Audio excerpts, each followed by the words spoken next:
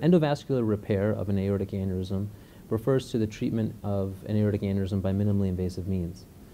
We enter blood vessels, in this case the common femoral arteries, bilaterally, and in these days we do a predominantly percutaneous, which means just a small nick about a centimeter long into the artery, into the skin, go into the blood vessels, and we treat the aneurysm by excluding it from within.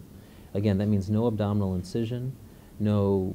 prolonged anesthesia, and no clamping of the aorta.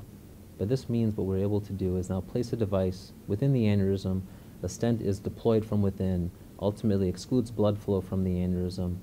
mitigating the risk of rupture by diminishing the pressure on the aneurysm, and we can remove the catheters at the end of the procedure and leave a small pair of stitches at each vessel from a percutaneous approach from outside. Many of our patients stay 1, maybe 2 nights in the hospital or home within a very short stay.